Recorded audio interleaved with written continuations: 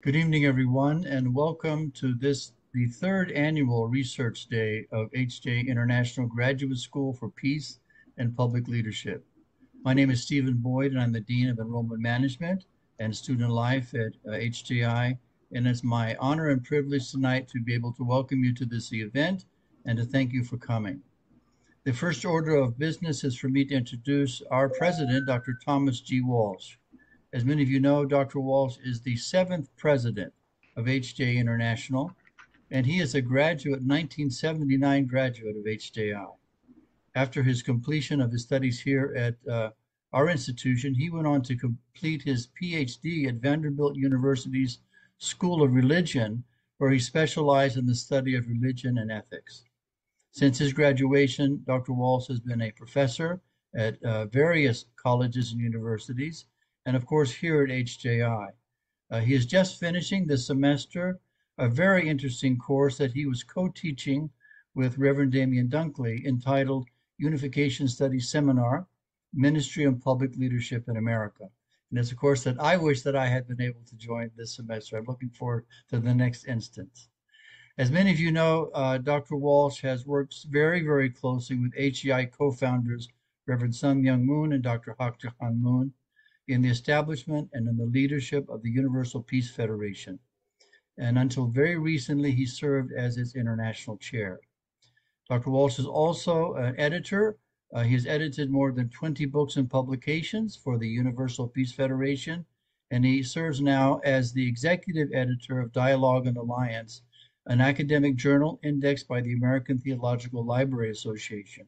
And I know also that Dr. Walsh has plans for another magazine, another literary magazine, which probably will become public soon. So coming from HJI. So let's welcome Dr. Thomas Walsh. It's a pleasure to have you here, Dr. Walsh.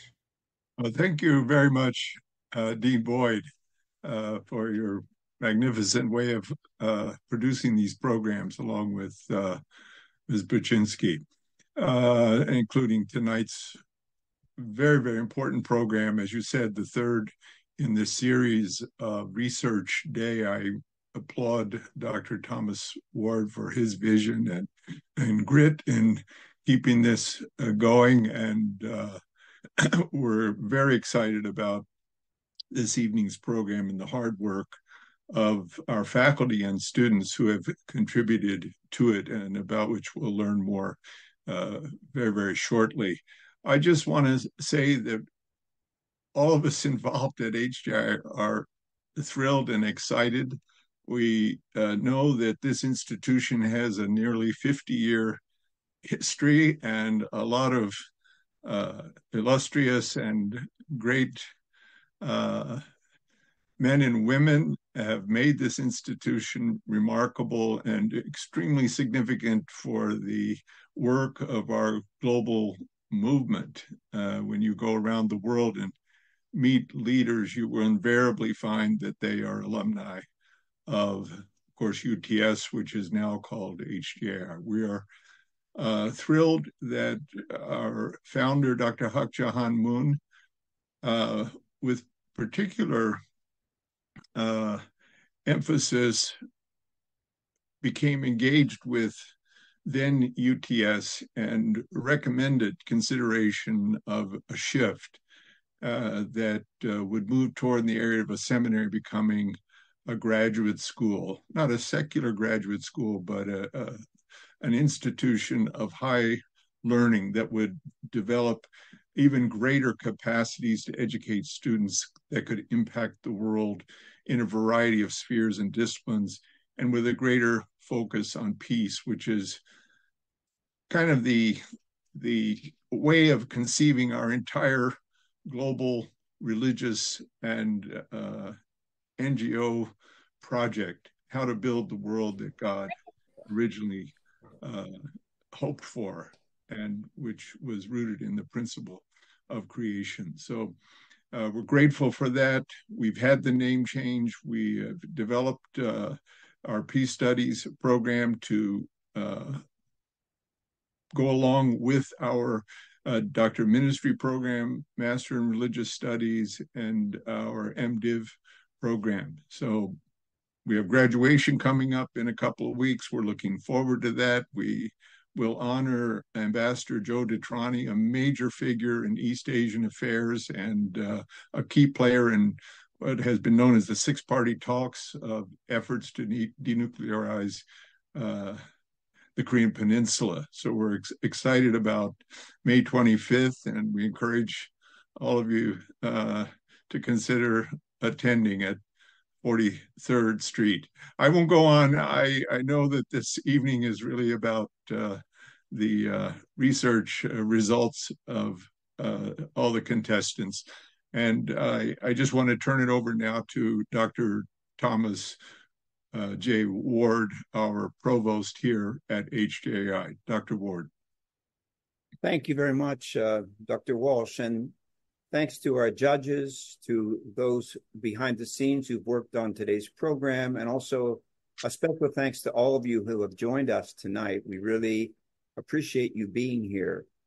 You know, as an institution, as Dr. Walsh mentioned, we refer to ourselves as an institution that's committed to leadership and peace. These are fundamental dimensions of what we try to share through our various academic programs and likewise our extracurricular and co-curricular programs. But also we are increasingly emphasizing the role of research, because research is a means through which we can be able to broaden the conversation, that the conversation not just be amongst ourselves. There's maybe too much of that, and there's a need for outreach with others. We need to understand the language and the rules and regulations whereby one communicates within the academic realm. So we're very, very excited about the work that's being done at HJI, and the annual research day is a reflection of that. And we are opening this evening. I'd like to call to the floor our lead judge this evening, Dr. James Fleming. I've known Dr. Fleming since 1979, actually. He came to HJI with me exactly at the time that Dr. Walsh was going on to Vanderbilt at that time. He served as the president of our class. I had the privilege of serving as the vice president of our class with him together. And anyway, he's just an amazing person. But believe it or not, I'm going to share some things about him in a minute. But when I knew him, when he first came to HJI, he was the state leader for our church in Florida. That's the Jim Fleming that came to HJI. He was a state leader. He'd been out in the field for a number of years, and he just felt the calling that this was the time to go forward. And he had a strong vision of what he wanted to do. And I think in many ways, he's an example for many of our students, our faculty, and our alums. So I'm going to share my screen. I'd like to share my screen and just say a couple of things about Dr. Fleming. And I think by visualizing it makes it a little bit maybe easier. Dr. Fleming, as I said, he was a state leader when I got to know him the first time, when I first began to get to know him. And he had done his undergraduate study in astronomy at Penn State University. He'd earned his master's in meteorology at Colorado State University. Then in 1982, he went on at UTS, HJI. He's a graduate of our divinity program, the 3-year program at HJI. And then he went on to Colby College, where he served as the Charles A. Dana Professor Emeritus of Science, Technology, and Society. He's been a fellow at the Smithsonian, at the Woodrow Wilson International Center for Scholars. He's been a featured speaker at Columbia, Harvard, Princeton, and so many other places. And he's the author of numerous books, including Fixing the Sky, the whole history of weather and climate change and the challenges that relate to that. Sorry, Jim, I can't see my full screen here. I apologize. And he's an expert on climate engineering and climate change. He's been published by Johns Hopkins, by Columbia, by MIT Press. And I would say that he's probably the most published mainline unificationist scholar in the entire world. I could be wrong, but I'm pretty sure. If you go to Amazon.com, these are all books that are that were written by Dr. Fleming. So, and many academic articles, and these are not all of his books, by the way. There's more than that. But so he has really, set a very, very high mark. And the important thing is that he's kept his faith. He's a Chunbo couple. He's involved in activities, a great supporter regularly. He supports our seminary as a donor every month. He's involved with his local church. And in so many ways, he's an example, bringing together both all of this incredible contribution that he's made in the area of academics and to his discipline, but also at the same time being really guided by his faith. So it's really a pleasure and an honor for me to welcome you, Dr. Fleming, tonight as our opening speaker and also as our lead judge. So thank you very much, Dr. Fleming. Thank you, Tom. That was over the top, and I deeply appreciate your introduction, and I cherish our friendship. I'm going to share my screen and give a talk about religion and technology right now, some things I've been thinking about. And I wanted to add that recently, through a lot of prayer and discussion with my spouse, Miyoko, I felt called by God to leave Maine and move to Pennsylvania, where I'm at right now. So it was a calling. I want to talk about religion, technology, and the creative spirit. And I got a lot of little things up on top of my screen. Let's see what I can do.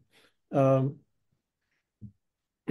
going to refer to a book called Flatland, a Romance in Many Dimensions. And it's a classic science fiction novel. The second edition came out in 1884 by a scholar and theologian, Edwin A. Abbott. And the story is a square from Flatland visits Spaceland, and it learns about higher dimensions. Now, in the Blue Dragon tour just last week, maybe 2 weeks ago, Reverend Dunkley used it as a metaphor for higher dimensions of faith. And the point that he talked about, a point visits a kind of a sphere, and it doesn't understand what the sphere is all about. So the point in his lecture represented paganism or ignorance of God and of the spirit.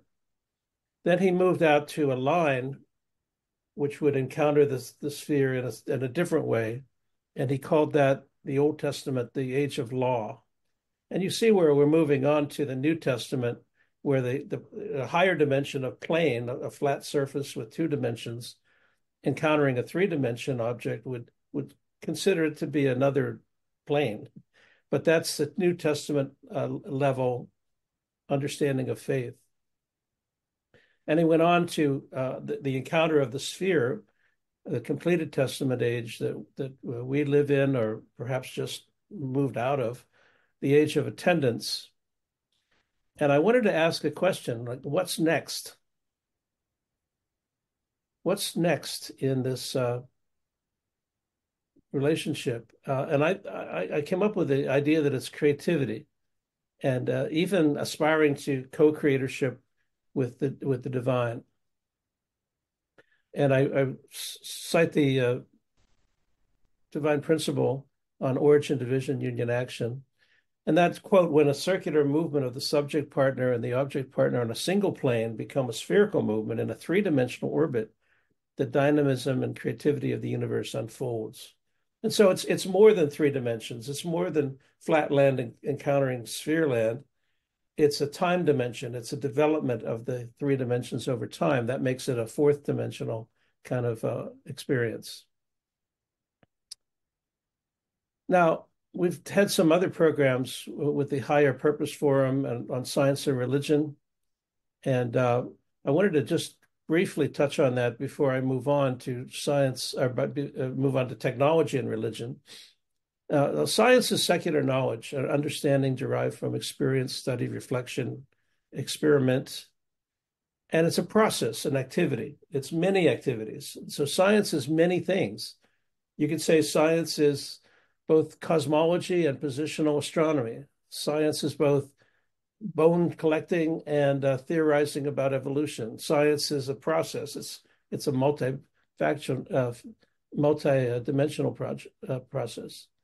Religion is similar. It refers to particular systems of faith and worship, a belief in a higher being, a higher purpose, but it's also about behavior. And it too, religion is many things. And we're going to hear that later from one of the poster presenters. Now, historically, and this was the focus of our forum a couple of weeks ago, the conflict or warfare thesis dominated discussion. And it was mainly about Christianity and religion, not about all religions. The general public sees Galileo affair and Darwinian controversies as paradigmatic, with religion resisting or opposing the progress of science. Faith and facts are said to be in heated battle. Religion appears to be in retreat before scientific theories. Another approach is that they're different kinds of magisteria. They're complex systems of thinking and behaving. And they're variously said to be incommensurate, partially overlapping, conflicting, or perhaps unified. And there are also aspects of larger social and cultural practices. What about religion and technology? I'm moving from science to technology for the rest of the lecture. And technology is a term that refers historically to the mechanical arts or the useful arts or the applied sciences. It is a fundamental creative activity of Homo Faber, the tool building human. In the 9th century, the philosopher John Scotus Erigena introduced the idea that the mechanical arts, windmills, water mills, clocks, metal forges, and plows, are humanity's links with the divine, and their cultivation is a means of salvation. The knowledge being regained through mechanical arts was considered an aspect of mankind's original endowment lost at the fall. And John Scotus was in the court of Charles the Bald, Charlemagne's grandson. This sentiment was echoed by Hugh of St. Victor in the 11th century. And according to St. Victor, this then is what the arts are concerned with. This is what they intend, namely to restore within us the divine likeness.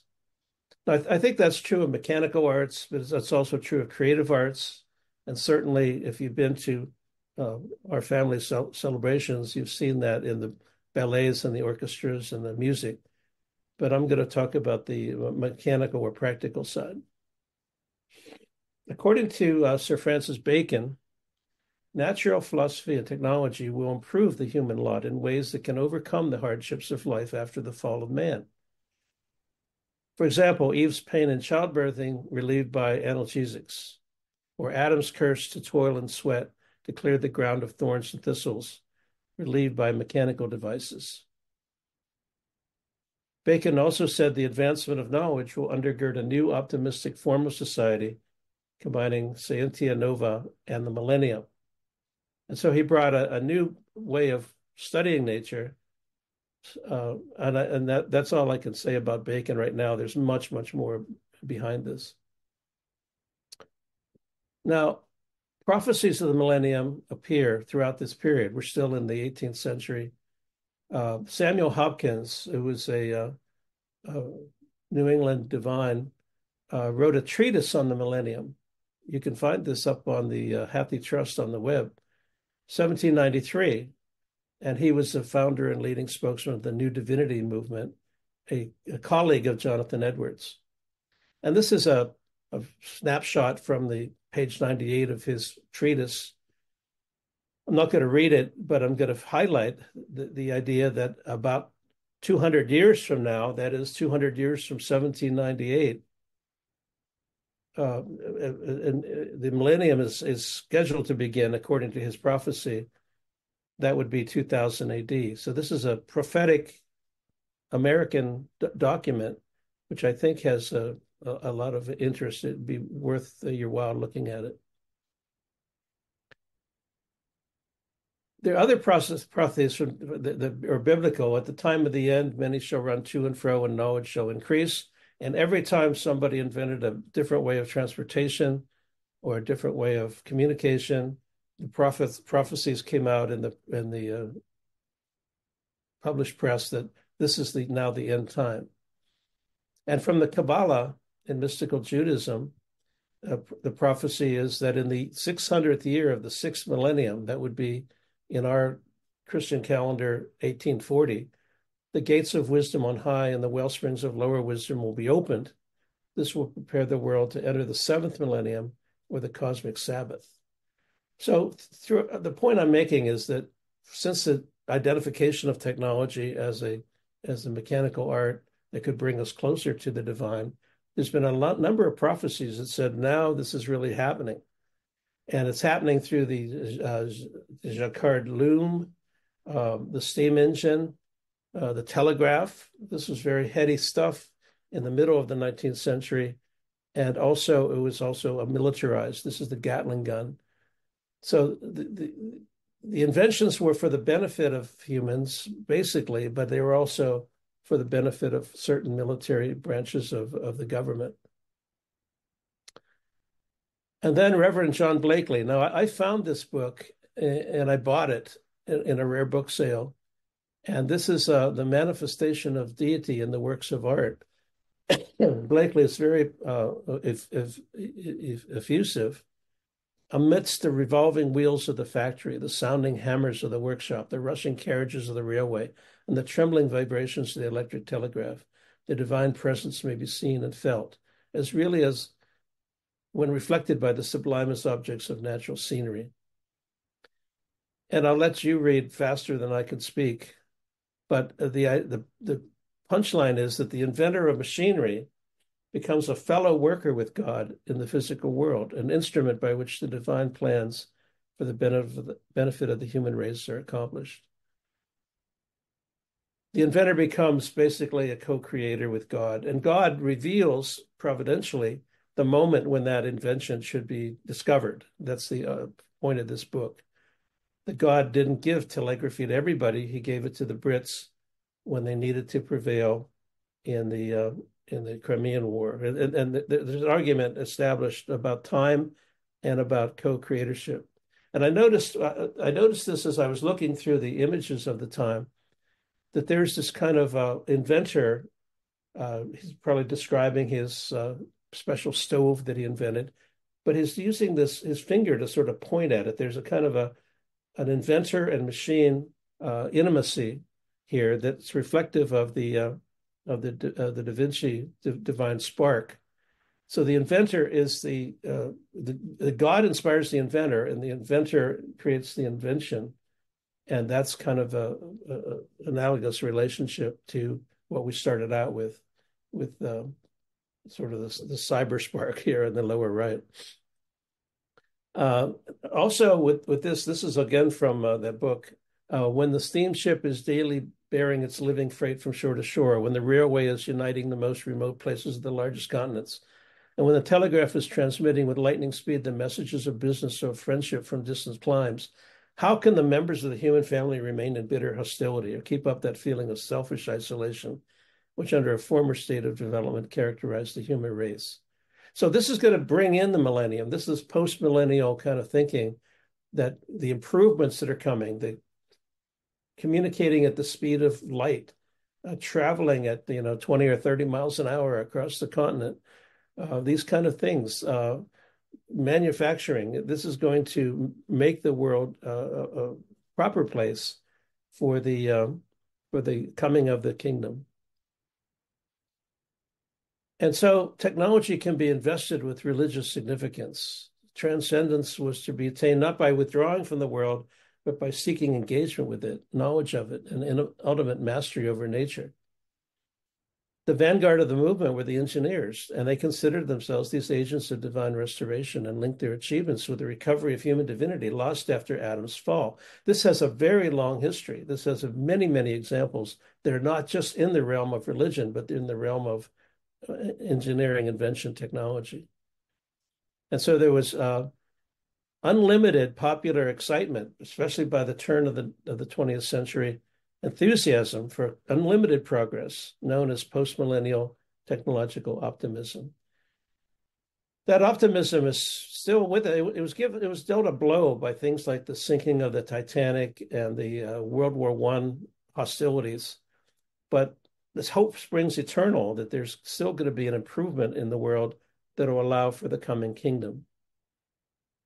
And it's also in the divine principle about the roads of Rome and the fact that the Roman Empire stretched around the known world. And there's things that are exciting through the communications and transportation. Now, this can all go wrong, and especially when fallen men play God. And I have God in small letters. Victor Frankenstein is sort of the classic example of a scientist gone wrong, with incredible ambition, insight, and skill, but lacking in the morality, wisdom, and most importantly, parental love for creation. He didn't love, he swooned and didn't love the creature. He gave up his responsibility to nurture the creature. In Victor's words, what glory would attend the discovery if I could bestow animation upon lifeless matter and renew life where death had apparently devoted the body to corruption? Modern examples come up in the, again, mostly with fallen men playing God, seeking godlike powers like omnipotence, omnipresence, and omniscience.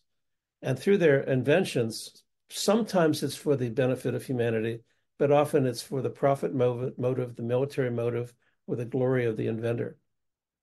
Beyond utility, these technologies of transcendence promise to open a new, hopefully brighter chapter in the history of humanity, all in pursuit of the millennium. And I'll give you some modern examples from space travel. This is mapped onto the desire for transcendence, to leave this earth behind. Richard Nixon declared after Apollo 11's return from the moon, quote, "This is the greatest week since the beginning of the world, the creation." Neil Armstrong's biography is called First Man. He's the atom figure. And space colonists propose settling other planets with an elite core of chosen people, kind of a chosen exodus. Then there's AI. We were talking about AI earlier. A quest for omniscience, for perhaps a perfect language of computer coding, which will restore the Tower of Babel language that Adam had when the whole earth had one language and few words. AI is a dream of transhumanism to endow a bodiless machine with mind. And there's popular authors that dreams about the brain being downloaded into a computer system, which will allow for eternal life or perhaps enhanced memory. Is this a technical advance or a turning point in history? Would this be paradise regained? Or is it culturally destructive and just another way to create deep fakes? Paradise Lost. I wanted to share something I found in my research. This was Apple Computer's first logo. It's Newton sitting under the apple and apparently about to get bonked on the head. Kind of an apocryphal image, but that was Apple's first image. Now it's obviously the bite out of the apple, which refers to an earlier book of Genesis. And so another example comes out of genetic engineering, which would be a quest for co-creatorship. The Human Genome Project is not a humble science devoted to advancement of the human condition, but in the eyes of its founding director, Francis Collins, it's the most important and the most significant project that humankind has ever mounted. Now, I mean, that's a proposal for unlimited funding and significance. And Collins wrote a book called The Language of God, A Scientist Presents Evidence for Belief. And he was a believing Christian and thought that the genome was his pathway to immortality, to free humans from the deficiency of their existence after the fall from grace. Perhaps a new eugenics kind of movement. Cloning will also give us as much knowledge and power as God. That's it's one of the participants in the Human Genome Project. So in the 20th and 21st century, based on this long history, entrepreneurs have sought transcendence and all the other virtues. But still, the engineers are fallen humans with selfish motivations, working in a fallen world. With this kind of direction, they can't help but be falling short of godlike powers, and they are playing God with some of the inventions, but they're not loving or being able to control the inventions. They're too willing to weaponize their inventions, and if technology is not intended to substitute for spirituality, and it's in this substitution that the religion of technology can be rightly considered to be a menace rather than a benefit. So I think we have to expand our technological history. It can be rewritten based on this kind of perspective that actually is informed by the principle. And we can expand our pantheon of providential central figures beyond the regular cast, including Moses, Jesus, Martin Luther, and John Calvin, and include, the likes of Francis Bacon, Samuel Hopkins, Thomas Edison, many others. Now, we are using technology right now, including this Zoom meeting. We have digitized scriptures, we have online registration forms, and we have international video celebrations. And I think that's all part of our religion and technology nexus now.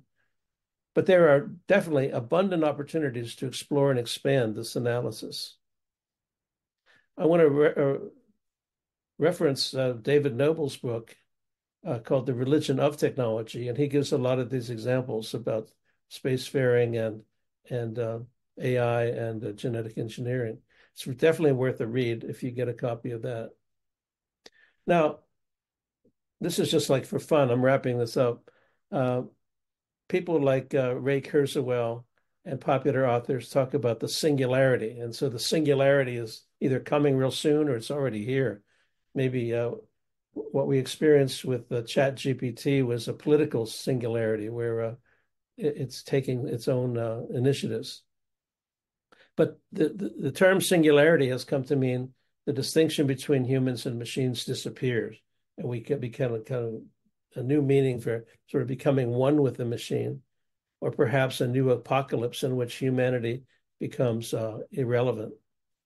And so I found a cartoon that says, well, the end is near, where science and religion finally agree through the Bible and through the scientific apocalypse.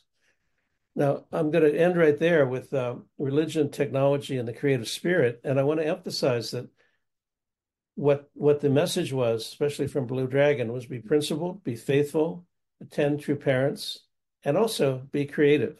So thank you for your attention, and we'll leave it there.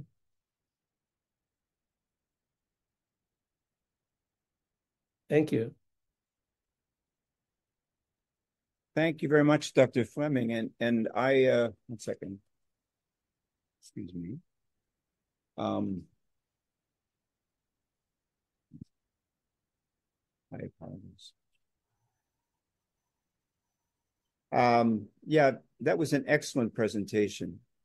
I really felt that you did what all of us have to do. Basically, you've taken all of the study and all the investment that you've made over all these years, and you're showing very clearly the ways in which it sheds light upon the principle and our ability to share and bring the principle to others. It's just remarkable, I think, your work. And I also, I'm reminded of St. Paul. I mean, basically, St. Paul came with a specific skill set, and somehow he took that skill set based on the foundation of Christianity and brought everything to a new level. and Christianity became something that people who had not paid much attention to until then could be able to really grasp and appreciate. So I really appreciate your pioneering work. It's amazing. And we have to get you back to speak more time. Yeah, definitely. Last year I tried to convince Dr. Fleming to teach a class. Maybe at some point he'll get inspired. We'll see. Maybe that Pennsylvania spirit will move you, Dr. Fleming. We'll see. So yeah, so I wanted to just share some general thoughts with everybody as well concerning the whole history of the of Research Day and what this is about and why we are doing it. And really, Dr. Fleming's presentation, I think, set the tone about why we need to engage more in research. So why Research Day? Well, one reason why we want to engage in Research Day is because it is part and parcel of our mission statement. The HJI International Graduate School, our mission statement emphasizes that we are a home of thought. This is a place where thought is meant to be generated. As I said, of course, this is also the place where we want to deepen our relationship with God, our understanding of true parents, the relationship between true parents' message and our lives and our leadership. But also there's this dimension of being a home of thought. And a home of thought, is what HJI has been throughout its history. HJI is where unification theology developed. It's where unification history developed. It's where world scripture developed. It's where Professor Lay, a lot of the work with VOC teaching was brought to a different level. It's where unification thought also was brought to a different level. It's a place also where true family values, a way to dialogue more effectively with Christians. And there's so much more in addition. Very many works that have developed through HJI scholarship that have had important implications. So we are a home of thought, and Research Day, I think, helps us to hone our skills in that area. Now you might ask, well, why posters? When I first attended a Research Day for the first time, I thought, posters? I mean, and I thought about back at being an elementary school student, when you do these nice posters and your mom would help you with them and you'd hope that you'd win a prize.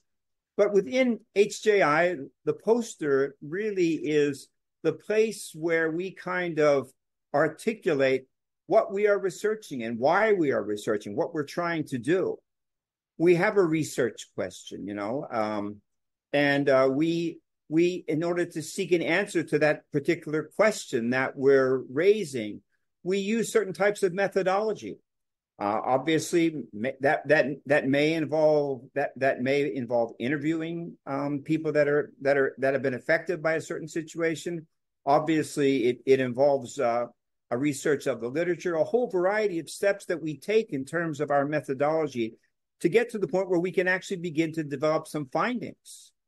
And building upon that, then we want to go forward based on that and propose next steps. Research never stops. It just continues on and on from that particular point. That's the exciting thing about it. It's something organic, something that is with us and something that continues. So each and every one of the posters that we see, they reflect that type of an effort. I want to thank each of our judges tonight. I want to thank, obviously, Dr. Fleming, whom I've already had the chance to introduce, who really sets a very high bar for all of us in terms of research.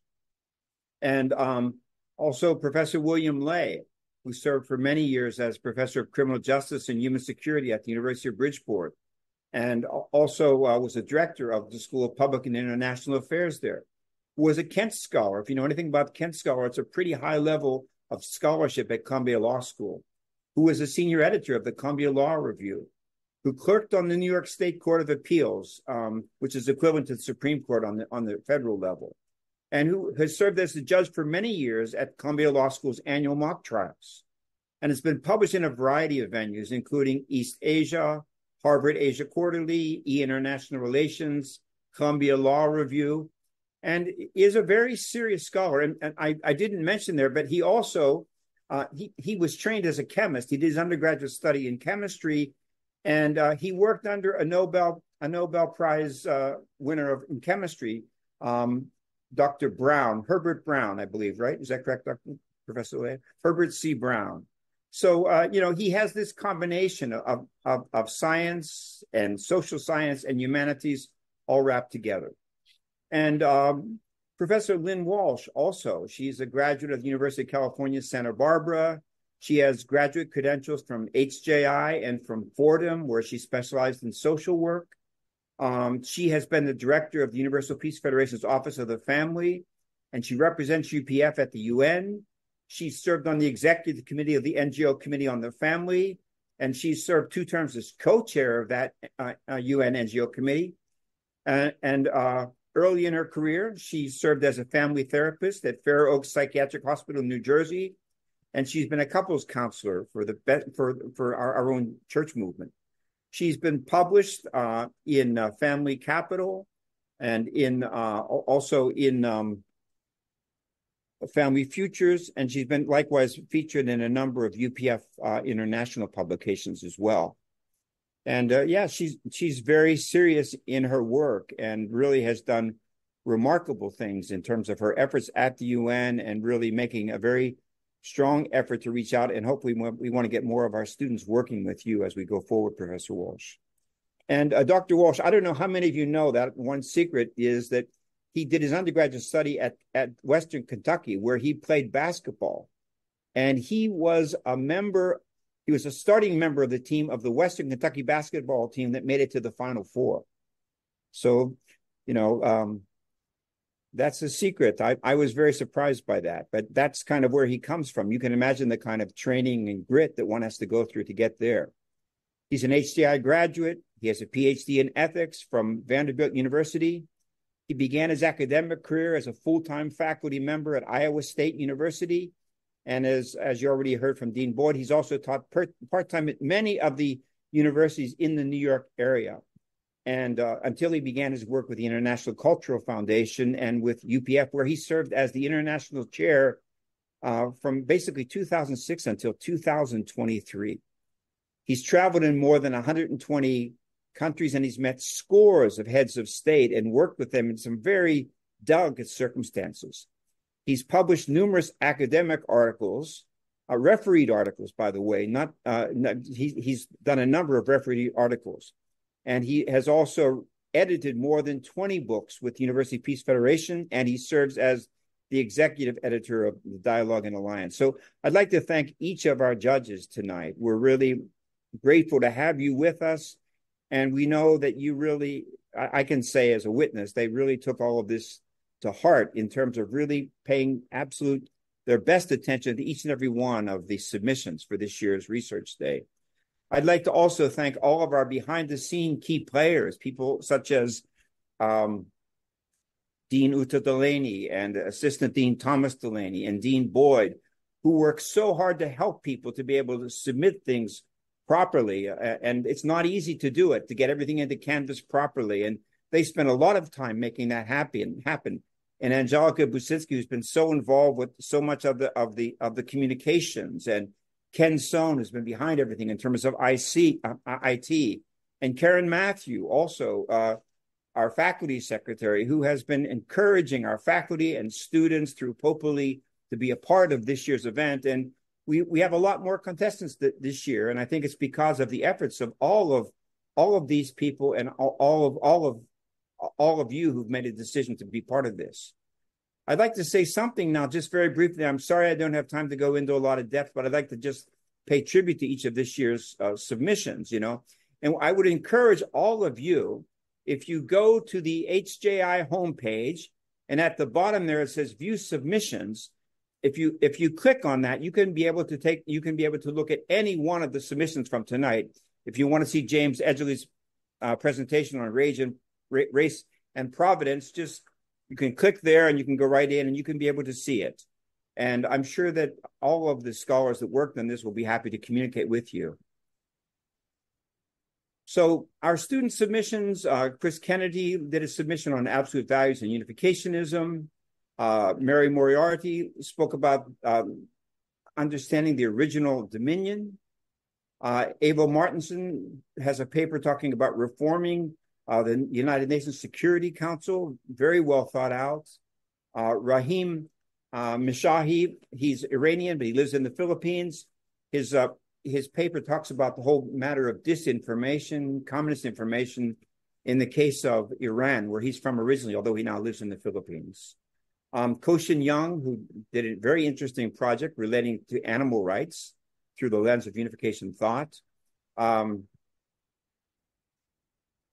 Christine, she did it. Her paper deals with.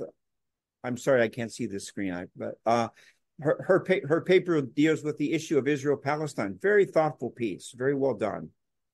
And Giorgio Gasparoni, a piece on an analysis of the Serbia, Bosnia, and Herzegovina disputes in the Western Balkan context. Thomas Krasinski, he talks about going forward in the case of Cyprus, a country which has been divided for decades between a Turkish partition and a Greek partition.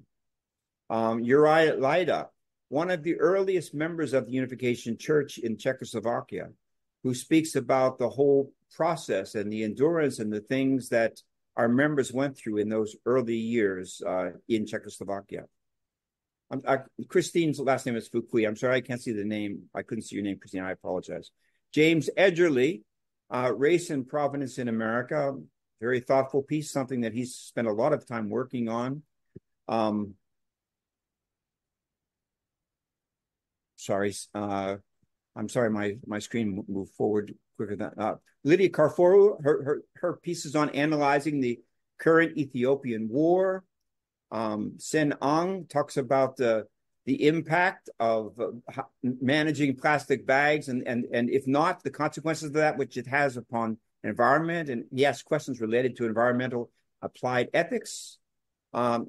Athanasius Francis C. Catalan speaks about the dream of the Bering Strait Peace King Tunnel and Bridge and his thoughts on that particular project. Sofao Chamroen speaking about the Rohingya conflict in Myanmar and trying to find a way to go forward with that particular conflict. And anyways, each of these work, students have done a lot of work. And most of these projects that you see, they have not just submitted a poster, but they're working on an article, or they are making efforts. Mary Marshall Moriarty, for example, has already been published by a peer-reviewed journal with some of her work. So our students are not just doing posters; they are writing. They're writing articles, and the hope is that those things are going to be published and get out into the world. Faculty submissions also. Just want everyone to recognize the hard work of our faculty, who takes publication very seriously and who spend a lot of time with research on a regular basis. Dr. Drisakone, for example, he's really he's done incredible work in terms of his research and efforts in Africa and analysis of civil war in Africa and in the Middle East. And he teaches some remarkable courses based upon those experiences. He travels regularly to Africa. So his writing, his work, his projects are informed by all of those efforts. And likewise, Dr. Kesuke Noda, who has done a great deal of work, particularly with Viktor Frankl, and talking about the whole process communication within and amongst religious communities. And this is something also that Dr. Noda spent a great deal of time in, very, very significant work. And also has been published in that area, I should mention, as has Dr. Kone been published. Henry Christopher, this is his sincere reflection on the historical conditions of war repeated in the quest for world peace. He looks at the past, he looks at the Cold War, he asks questions related to the Cold War and sees how that applies to today. And then we also have some submissions by faculty. These are non-competitive submissions because those submitting these are judges, so it might be difficult for them to be objective, but very excellent pieces. I mean, I would really encourage you to see Dr. Walsh's piece on HJI going forward. This is a man with a vision, really some incredible perspectives on where HJI has to go and how to do it. And so I'd really encourage you to look at Dr. Walsh's work. And I think, Dr. Walsh, I hope that some of these presentations, maybe we can make the soundtrack available even on our website so people can see them and learn more about them, because they are very, very important. This is a very important one, actually. This is a piece that relates basically to the comfort woman controversy, and particularly the situation of Taiwan, where there is a deep partisan divide and two different focuses on human rights, which cause there to be an impasse in relationship to this particular issue in the case of Taiwan.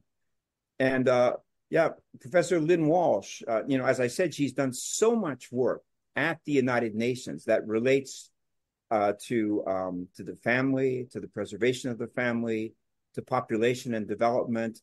And yeah, she's regularly there. I go down to New York, I visit the office, and many times she may come through the office, but really she's very, very often spending time at the UN with the work that she's doing down there, which is very, very significant in terms of really defending the family. There's a lot of confusion at the United Nations concerning the status of the family, the role of the family.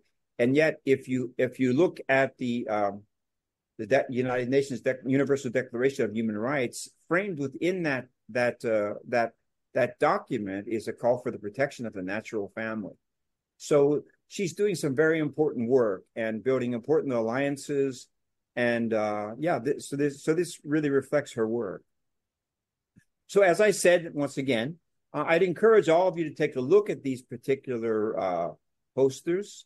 I'd also encourage students and faculty to think about next year already in terms of what type of work or research that you would like to do.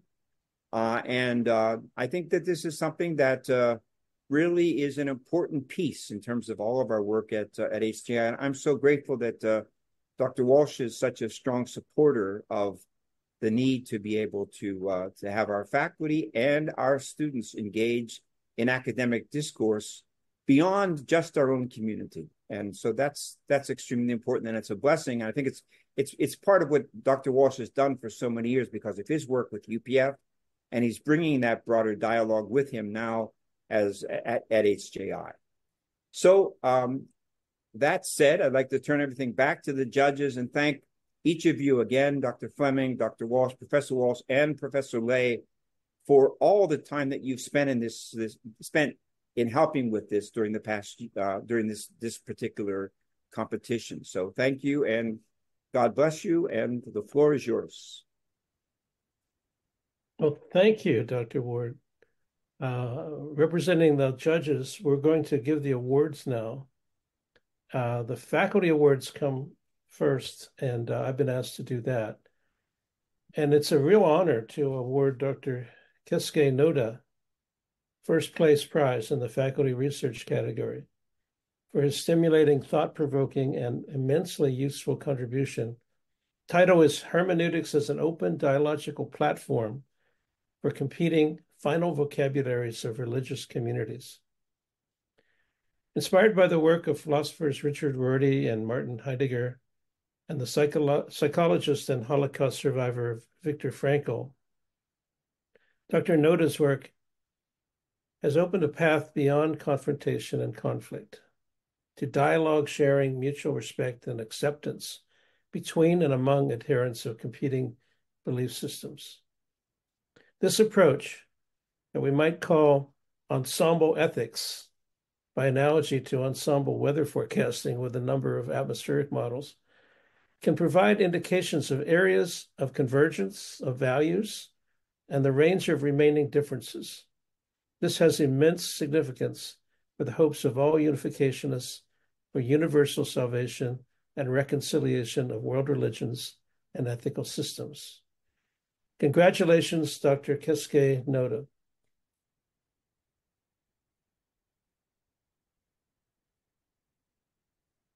Congratulations. Ganbatte kudasai. It's now that's great. So another round of applause. So it's my further privilege to award Dr. Drise Kona a certificate of honorable mention for his contribution titled Toward a Unification Theory of Peace and Conflict. Dr. Kone's survey of conflict resolution thought and its relevance to unification thought is both practical and personally transformative. The certificate of honorable mention is provided by the Alpha Nu Pi chapter, the HJI chapter of Theta Alpha Kappa, the nation's National Theological and Religious Studies Honor Society.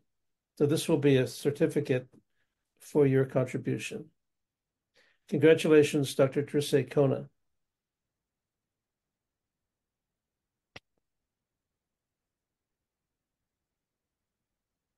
So that's the faculty category, the winners, all winners. And now on to the student awards to be presented by Drs. Thomas and Lynn Walsh. Well, thank you, Dr. Fleming. Following the pattern that you just pioneered, we have a winner to announce, and we also have a group of honorable mentions, in fact, 5. As Dr. Ward indicated, this has been a spectacular outpouring of creativity and hard work and in their research, and quite inspiring for all of us as faculty members and officials of the institution to see this.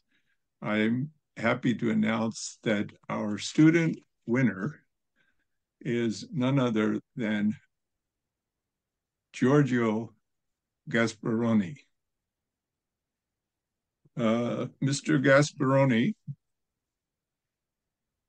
his topic was the complex analysis of Serbia and Bosnia-Herzegovina disputes in the Western Balkan context. Now, Mr. Gasparoni lives in Italy, or San Marino in particular. He is very familiar with this area of tension in the Balkans and the former Yugoslavia in particular, which after the breakup of the Soviet Union in 1989, 90, and the Reagan-Gorbachev Bush era, this region kind of broke apart from Yugoslavia into a number of ethnically related states. And there was a resolution in the 90s that Mr. Gasparoni goes through and points to current challenges being faced in that region. And I can't go into it in depth, but I know 2 things more closely about Mr. Gasparoni is that he has worked closely with the Podgorica Club, which started in Montenegro. Podgorica is the capital city, and the former president, I believe, Vujanovic, who I met a few years ago in New York at the UN, was instrumental in helping found the Podgorica Club, and the UPF has worked in partnership with them. And as Giorgio knows, Alfred Moisu, the former president of Albania, and others, even the former president of Serbia, Tadic. So it's his work was really, it jumped out at me.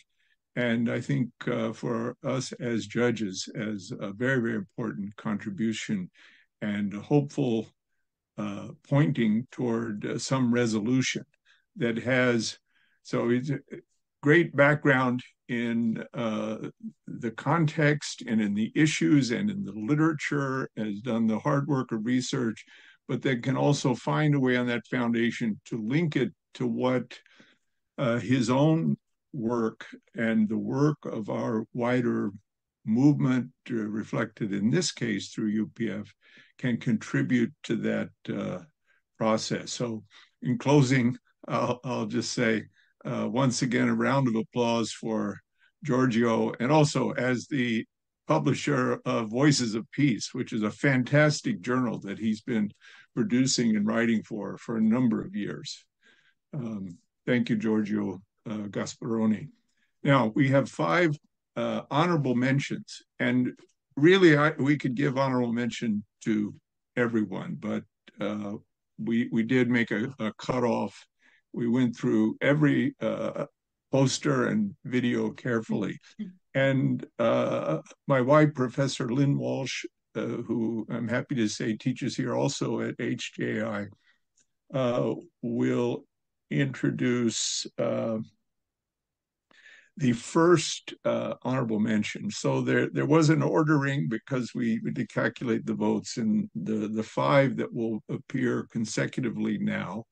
Lynn will introduce 2, then I will come and introduce 2, and then she will conclude with the 5th honorable mention, and just say at the outset that as Dr. Fleming indicated, these honorable mention contestants will also receive the certificate from Alpha Nu Pi, the chapter of Theta Alpha Kappa, which represents theological and religious studies as an honor society. So I turn it over to you, Lynn, to announce our first runner-up. Okay, thank you very much. Well, as you mentioned, our first runner-up is Chris Kennedy.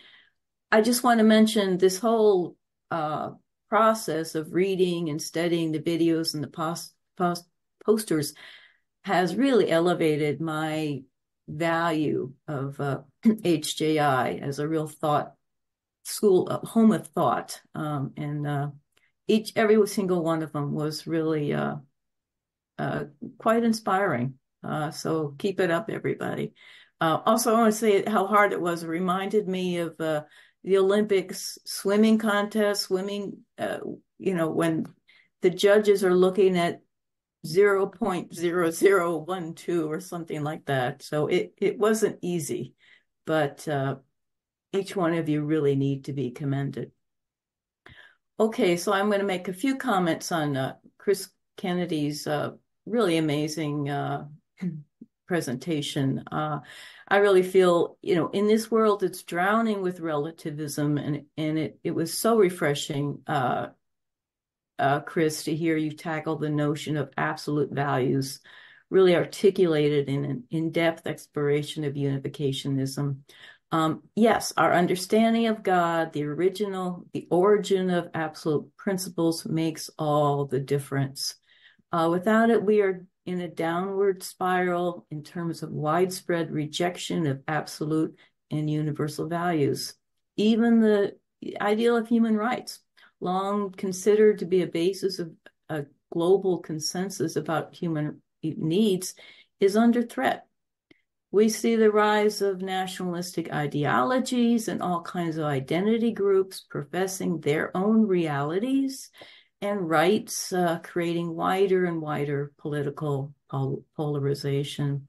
I've seen this especially in the area of family and sexual integrity, as mentioned at the UN, but we see it all over, where traditional consensus has been exploded into this blizzard of different alternative lifestyles. So, Chris, I was especially particularly appreciative of your emphasis that a key to fostering social progress was by strengthening the natural family, because this is the core of God's creation and therefore the core of social cohesion. I also appreciated how you emphasized how unificationism brings rationality together with spirituality and calls for science to work in complementarity with a value-centered worldview. Such good points. So this research is sorely needed. There needs to be some restoration of reasonableness that avoids extremes of absolutism and skepticism or relativism. So we appreciate the value of reason or rationality on the one hand and spirituality and human value on the other. So you did an excellent job. This line of research has potential to make significant impact of the world. Congratulations, and please keep it up. Thank you, Chris. Okay, next I have the honor and challenge, I said, of commenting on the articulate presentation of Mr. Jim Edgerly. So you're the second honorable mention awardee. I just found it very helpful analysis of what you see as the 5 causal factors to the social breakdown, culture disarray, polarization we see rampant today. What are the present age situation and what are the causes? So you suggested each of these, 5 of them, and that each needs to be addressed to move providentially out of this troubling time. So it's such an important work you've done, an investment. You pointed to the first and foremost factor as the dramatic decline in religion, and along with that, the loss of social cohesion and social norms. And again, we see, and you mentioned the rampant breakdown of fundamental unit of the family, and this destroys the most basic social fabric. The second point you made was you referred to it as the universalizing of rights, this expansion of claims to rights, which has created a great deal of polarization. Again, I witnessed this at the UN, where there's a significant, powerful promotion of children's sexual rights, which of course contradicts directly parental rights. Then you pointed to the whole destructivist activism, which is clearly, as you said, uprooted the values and beliefs of our country that has underpinned what hold us together for the last 400 years. And then a fourth point was the deep and widening divide between the very few rich and the many poor. This affects young people, especially as they see this great injustice, and it's hard to move up in society, and this needs to be addressed. Finally, pointed to a failure of future, which you called revitalization of our culture through new light. And again, I think, we need a spiritual, a cultural awakening, and new leadership is needed in this area. But I think we all have to say, yes, HJI, unificationism, is certainly a source of this hope, for a spiritual and cultural awakening, as is evident by this poster contest. So, Chris, Jim, we really appreciate and recognize all your investment in Higher Purpose Forum. You're aggressively going after this. It's broad, comprehensive, vision is really needed. So thank you for your adventurous thinking and keen analysis of the factors that must be addressed for God's providence to advance for all of us. So thank you and congratulations. All right, back to you. All right. Thank you. Well done. Dean Boyd, I hope we're okay. I know we're a little over time. I'll try to move a little more quickly. We're doing just fine, Dr. Walsh. Okay, our next honorable mention is none other than Thomas Krasinski. I should say, there were many types, but one way of seeing different personalities at play in these were some that were a little more focused on very specific areas and kind of honed in, and others that have this very broad and expansive, comprehensive perspective, and they're drawing us into that wider world. And they're both so important and so valuable. But this particular one, just as the one by Giorgio, is kind of focused, in this case, on the conflict in Cyprus between still a divided country, almost like a Korean Peninsula situation with the northern part of the country kind of occupied by Turkey, and the southern part is associated with Greek Cypriots and Turkish Cypriots. And he has used the methodology of the U.S. Institute of Peace to analyze this problem. It remains unresolved. He talks about the joint decision trap that afflicts the EU's ability to effectively address the problem. I think of the problems we have at the UN or with the Security Council, but the requirement of unanimous decisions has an impact, and this term joint decision trap.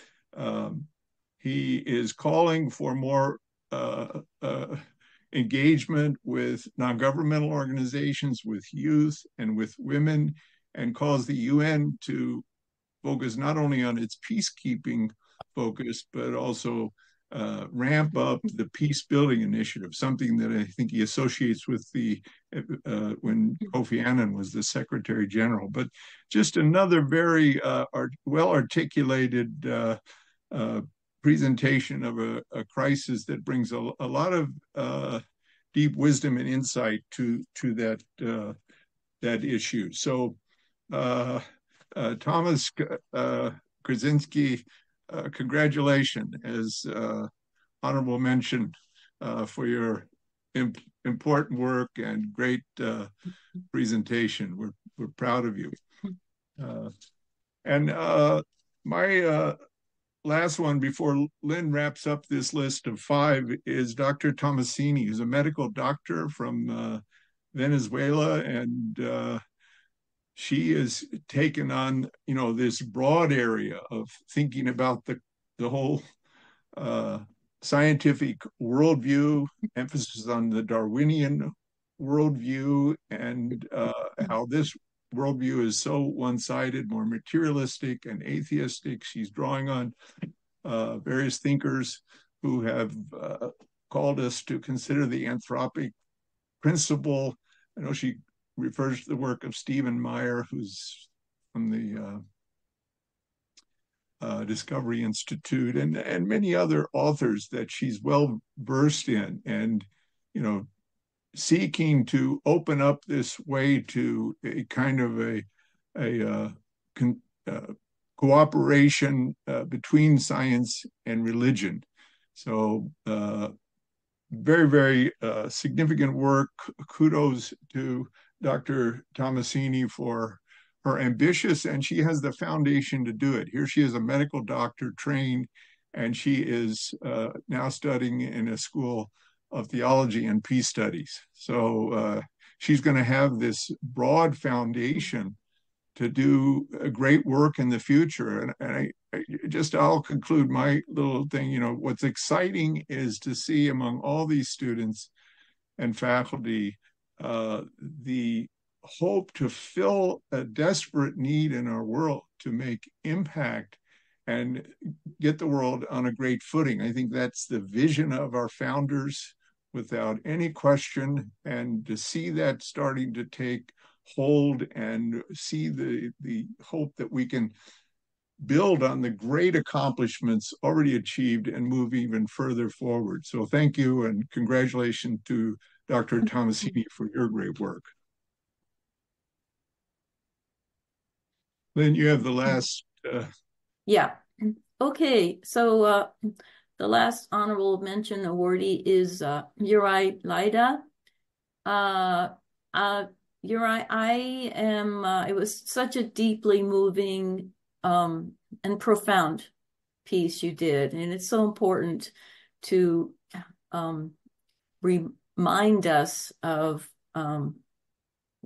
what it's like in just regular people as the real death grip of communism takes over your country. I mean, so I'm so happy you undertook this project to preserve the memory of these real saints and to understand and honor their work and their faith.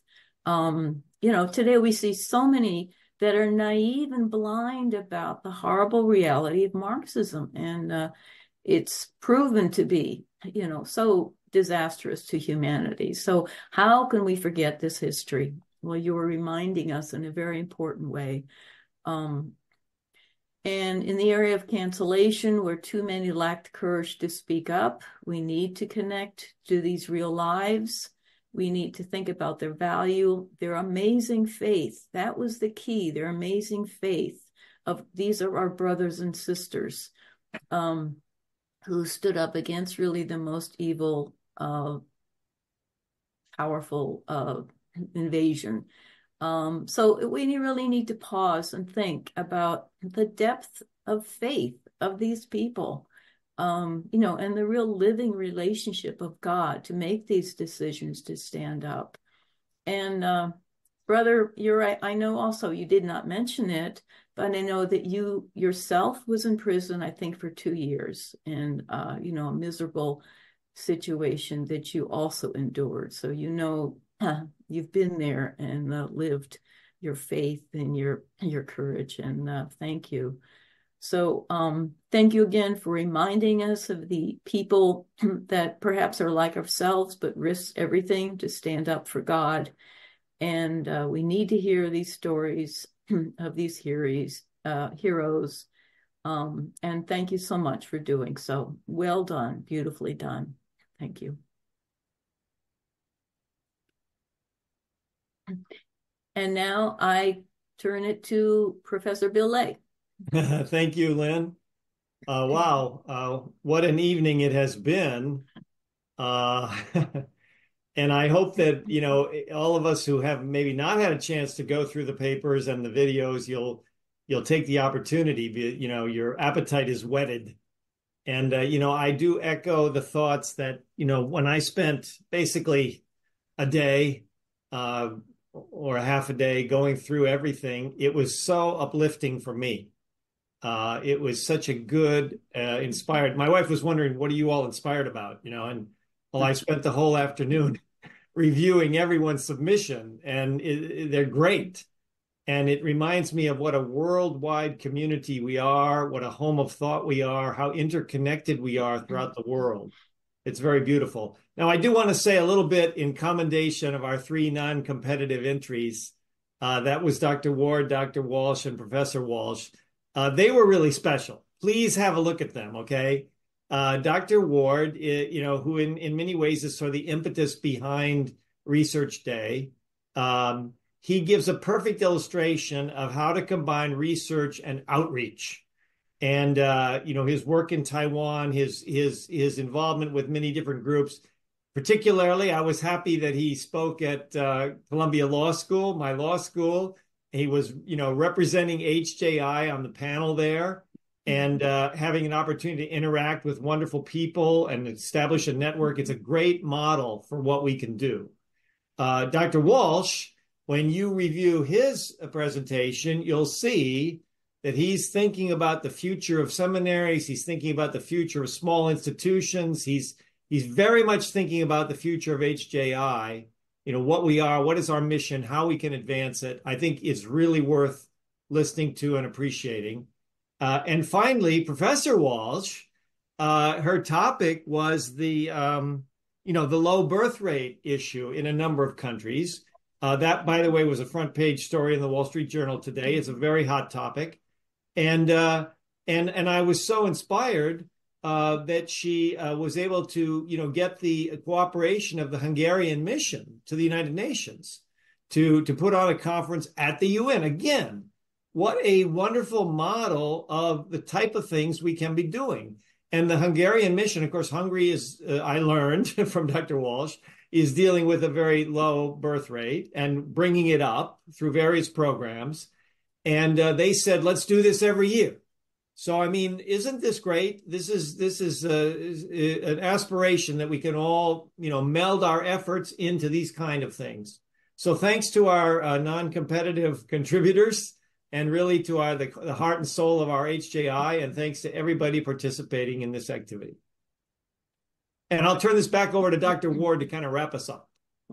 Thank you very much, Professor Lay, and thank you likewise to Dr. Walsh, Professor Walsh, and to Dr. Fleming. I'm reminded this evening about the original purpose for which True Father and True Mother created HJI. And the original purpose really was because he absolutely felt there was a need to reach out to Christianity, and through Christianity to build a bridge to the world. So I really feel that what we have gone through this evening is a very important exercise. Those of you who've taken the time to put together these marvelous presentations, it's wonderful that they could be reviewed by scholars that have lots of experience reaching out beyond our community and learning how to communicate. So this is a very important exchange, and it's really, I think, one of the fine-tuning dimensions of HJI that this exercise, as well as many other exercises, internships, and other co-curricular activities, are key to making each one of us more effective in terms of all of what we're doing. So I thank our judges. They spent a lot of time, as you heard from Professor Lay. They didn't just watch all the videos. They didn't just read all of the posters, but they also met amongst themselves several times to decide, how are we going to do this? How are we going to proceed? How are we going to make decisions? It really kind of, we interrupted their entire week, kind of to be able to do this. And really, we owe a debt of gratitude to them. And we owe a debt of gratitude to each and every one of you who took the time to put together a poster. I thank our faculty. I congratulate Dr. Noda and Dr. Kone. I thank our students. I congratulate Giorgio and James Edgley and Chris Kennedy and Tomas and Maria Gabriela and Dr. Lida. And I thank every single one of our participants who joined us tonight. Thank you for encouraging our students in research, and likewise reinforcing the mission of HJI. God bless you all. And a closing note, I'd like to invite up now Dean Stephen Boyd, who's played such a key role in terms of getting everything together for all of us. So Dean Boyd, I thank you for all of your work for HJI and for all of your effort to attract such wonderful students, the fruit of whose work we see tonight. So let's welcome up Dean Stephen Boyd, the Dean of Enrollment Management, to close our. Well, thank you very much, Dr. Ward, Dr. Walsh, Dr. Fleming, Professor Lay, Professor Walsh. I'm almost without words. You kind of took my thoughts just now.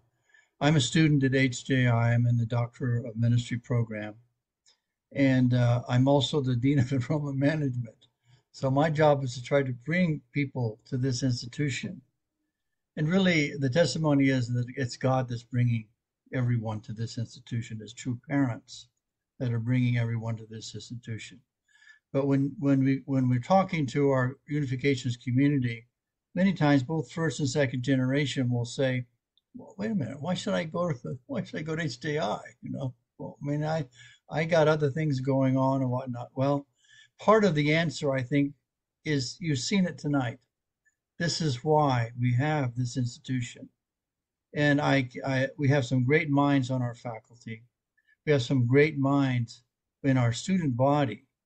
But some of the students, I don't know this for a fact, but I would wager $1. I would wager $1, Dr. Walsh, that many of the students, some of them who got a 1 or honorable mention, didn't think that they would be doing this now, that they would have this kind of ability, or that this be drawn out of them by HJI. And I think if True Mother were here tonight and she were watching this, she would be immensely proud of the efforts. Because like what Dr. Ward is saying, this institution was founded, as Dr. Walsh said, almost 50 years ago for a providential purpose. And that purpose is to train and educate and equip current and future leaders to dialogue with the rest of the world community, be it Christianity, be it political leaders, be it civil leaders and civil servants, whatever. This is the function of this institution.